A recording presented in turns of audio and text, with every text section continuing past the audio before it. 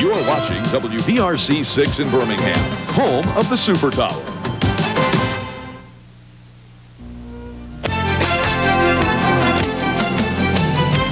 Now, from Birmingham, the WBRC 6 Weekend News. Good evening, I'm Joyce Ebker. Terry Denard has the night off. The FBI is investigating allegations that a businessman offered legislators stock in a proposed dog track in return for their support of a dog racing bill. In a copyrighted story, the Birmingham News says former State Representative Hugh Bowles has been under investigation for the last 9 months. Brian Pia has more. This is the man that's being investigated by the FBI. Hugh Bowles is a businessman and former state representative. We wanted to talk to Mr. Bowles, so we stopped by his house, but his wife told us he wasn't in. Do you know where Mr. Bowles is? Yes, I do. Can you tell me where he is? No, I can't. We just want to get his side of the story. Okay.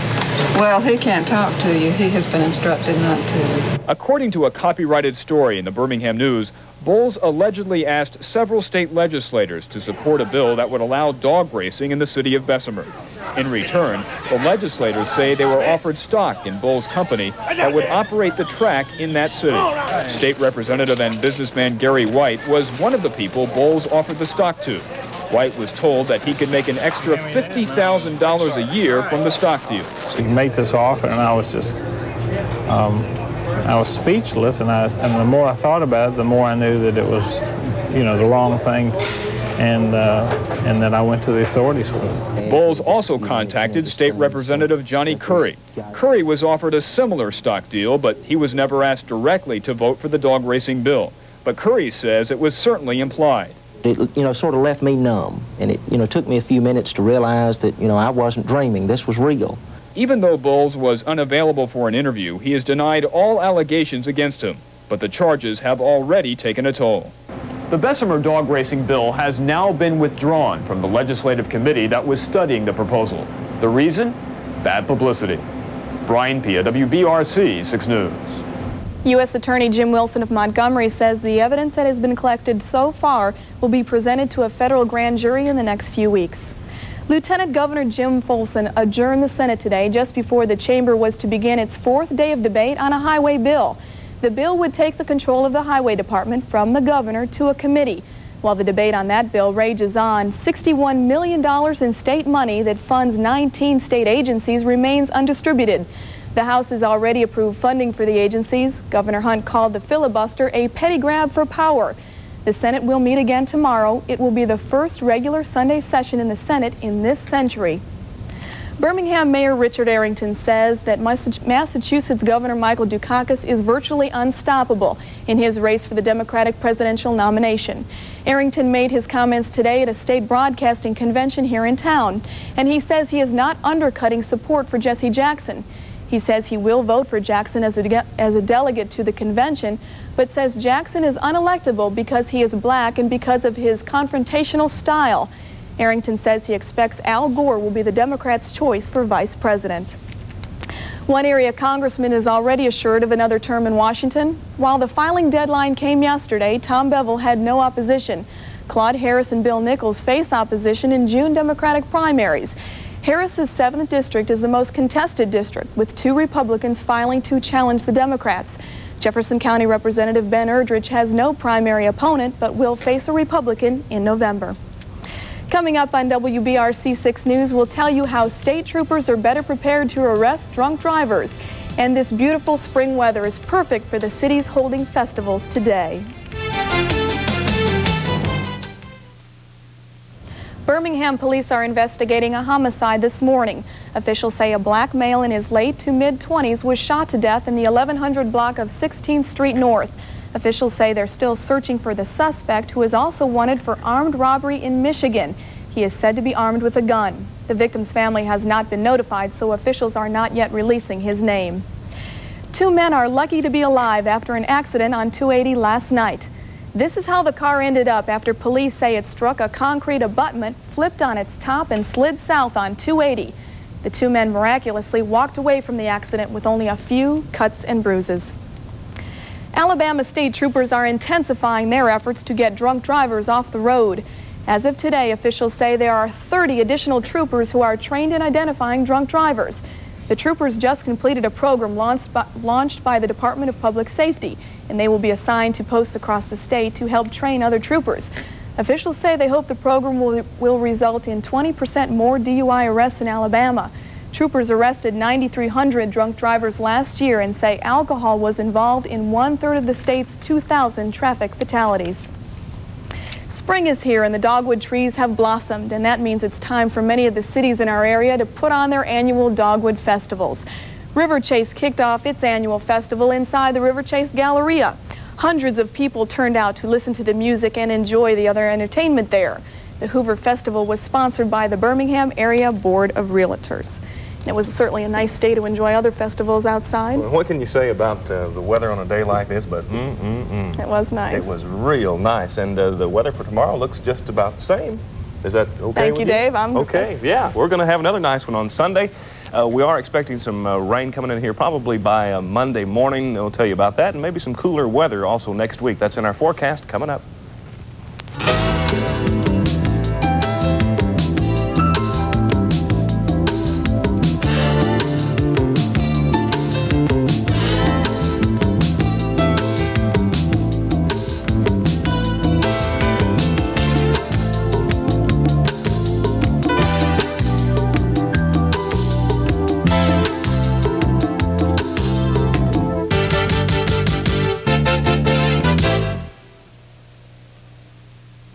Dave Pilot's weather forecast is prepared here at the WBRC 6 Weather Center, a National Weather Service observation station. Well, it was downright chilly this morning in North Alabama. Readings dropping down into the mid-30s just north of Birmingham at Peterson. It dropped to 36 degrees here this morning. It's going to be kind of cool again tomorrow morning, and really the weather on Sunday is going to be a lot like it was this Saturday. Check our conditions. It got up to 78 for the high this afternoon after a low of 41 in Birmingham. The record high for today, 87, goes back to 1965. The record low is 32, and that was set in 1914. Our sunset time today at 7:13. No rainfall here today. 65/100ths of an inch of rain for the whole month of April. That is below normal now by about an inch. 11.15 inches for the year is below normal by over 6.5 inches. Temperature now 75 degrees. The relative humidity is low at 22%. Winds from the northwest at 9. The pressure at 29.95 and falling. And as expected, we saw some high-level cloudiness drift into Alabama this afternoon. And here's how it looks today over the state. The satellite picture showing those clouds over Alabama. No rain anywhere in the area. Closest rain to us, a few scattered showers back in Texas. And these clouds are going to be with us again during the day tomorrow. We are going to see a fairly strong cold front back now in the plain states move through Alabama Sunday night, maybe bring us some showers and possibly a scattered thunderstorm or two. At this point, it's looking like that would happen early Monday morning, and then the weather is really going to cool off around here by about Tuesday. Sioux City, Iowa, right up here along the Missouri River, had a record high yesterday of 88 degrees. A cold front moved through there last night. They woke up this morning, it was 32 degrees, and they had 2 inches of snow on the ground, if you can believe that. There's where the cold front is now.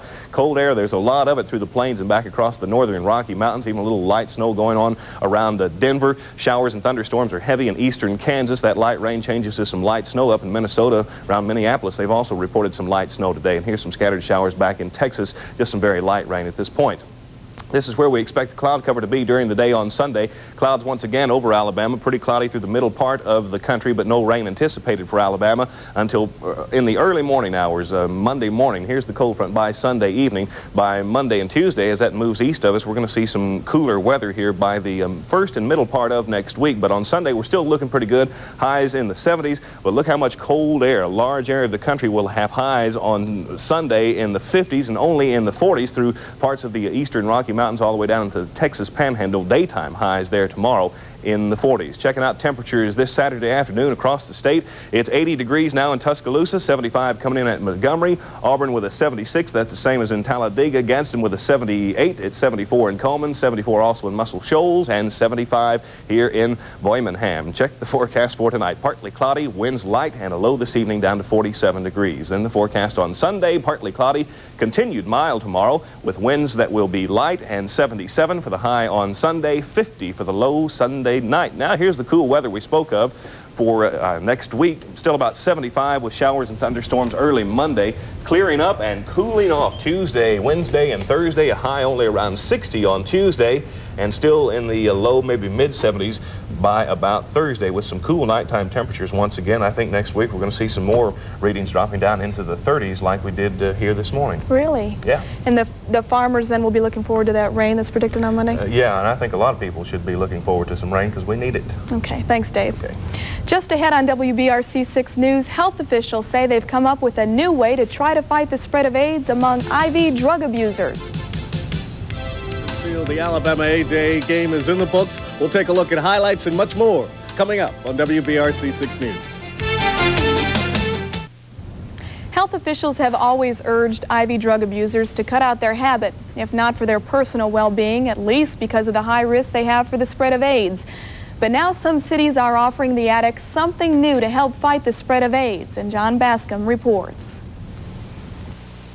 Drug addicts who inject themselves with hypodermic syringes have become the fastest growing group of AIDS victims. In New York, it's been estimated that every other drug addict has AIDS, over 100,000. Drug users who share needles also share the deadly infection. Now, some community groups are trying to help addicts keep their needles clean with bleach. Small vials of bleach are distributed along with instructions. In San Francisco, the campaign even has a mascot, Bleach Man. I've come to Earth with one simple but very important message. If you shoot drugs and you share needles, you must clean those needles with bleach. Bleach distribution is also popular in cities not generally thought to have an AIDS problem, such as Cleveland, Seattle, and Baltimore. Dr. Benny Prim, president of the Addiction Research and Treatment Corporation in New York and a member of the President's Commission on AIDS, says the best way to care for IV drug abusers is to get them off drugs. Barring that, he says, reach for the bleach. The second best thing to do is to tell them how to properly cleanse their works, and that is their needle and syringe. And so a 10% bleach solution has been found to be virucidal, particularly for the human immunodeficiency virus, and as a consequence, people are handing out small bleach bottles with a 10% bleach solution and telling addicts how to properly use that to cleanse their needle and their syringe between injections. The President's Commission on AIDS will consider proposals for bleach distribution as well as dispensing free needles.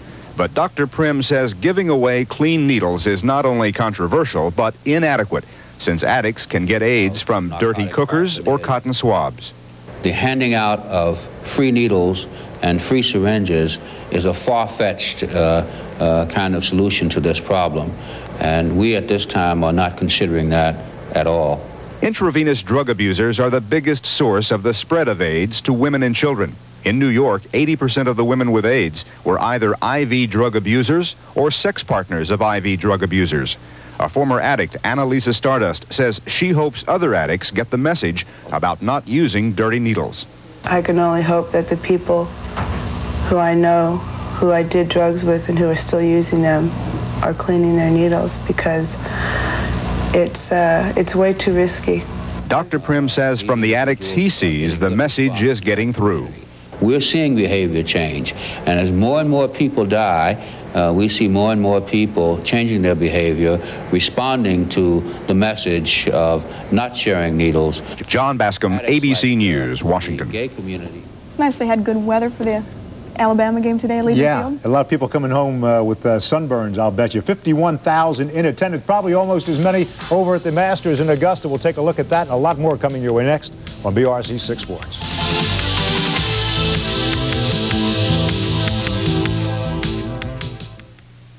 Just a magnificent afternoon to hold a spring football scrimmage. That's what Bill Curry's second Alabama team did today as the Crimson faced the White in the annual A-Day game at Legion Field. Our Carl Gil Tyree among the thousands at Legion Field for the event. Gil, plenty of passing, some explosive running despite the absence of the injured Bobby Humphrey.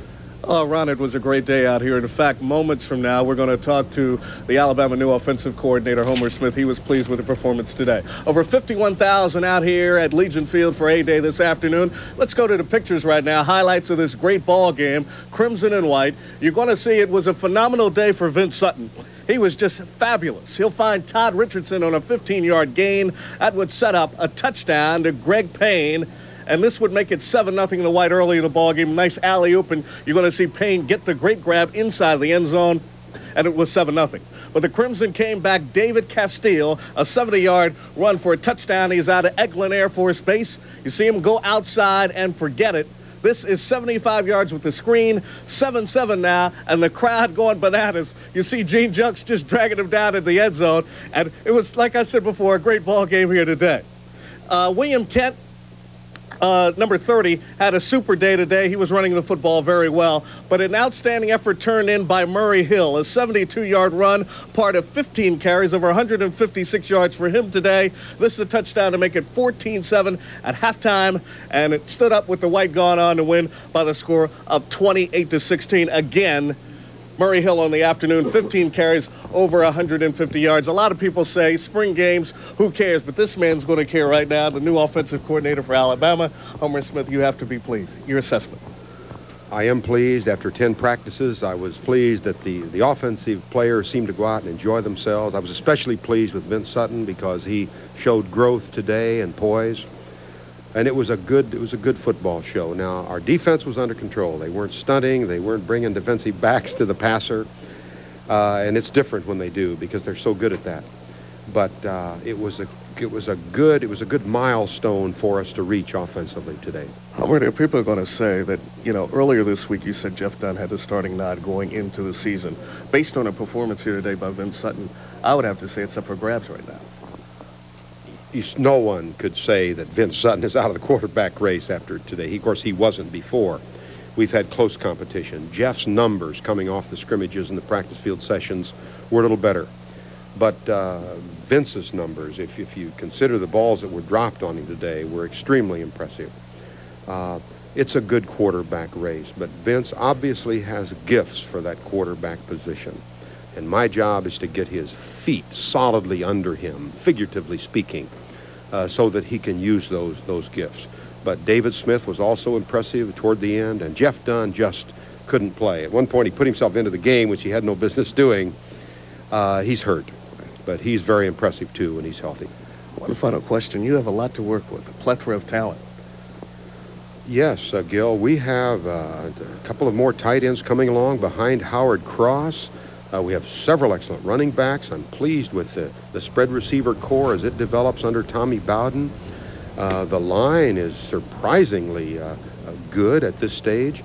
I think we have all of the parts to be a very effective offensive team. Now, bringing them together is another problem. We haven't done that yet. Okay. Homer, thank you. Homer Smith, the offensive coordinator at the University of Alabama. Ron, again, the final numbers out here at Legion Field.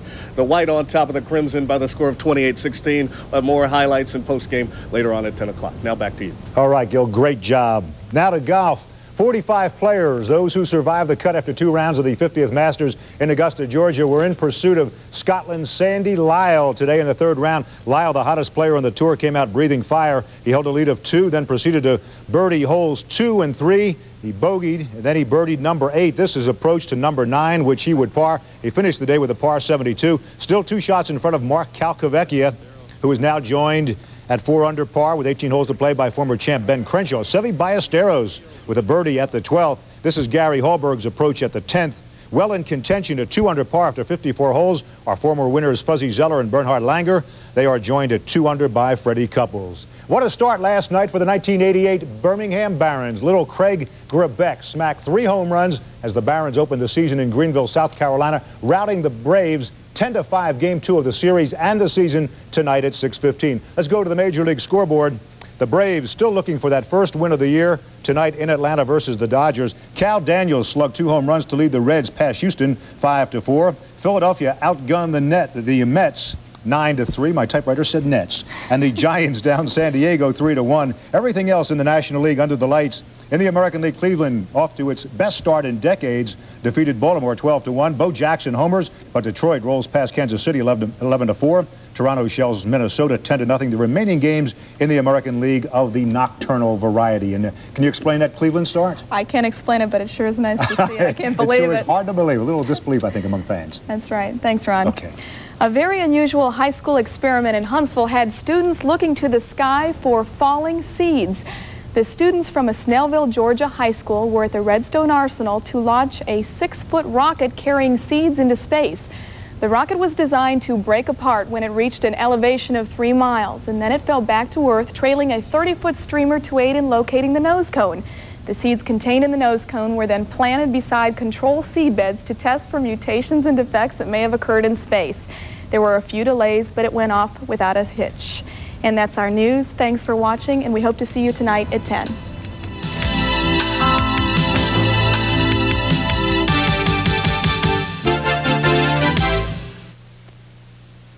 The following is a WBRC 6 guest editorial. Here is Angie Peterson, a concerned citizen, speaking on, does Jesse Jackson really have a chance of winning? It is no guarantee, nor is it written in stone, that anyone running for president has his name written on the White House seat before an election. When you cast your vote for a candidate, you are merely exercising your right as a citizen.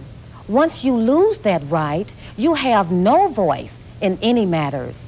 All it takes for Reverend Jackson to win the Democratic nomination is to have enough electoral delegates and votes. The same applies if he is elected president.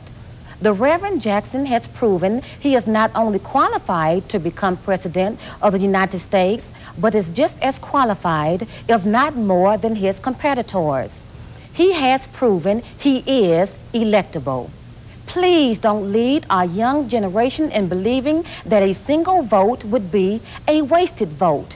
Every vote counts.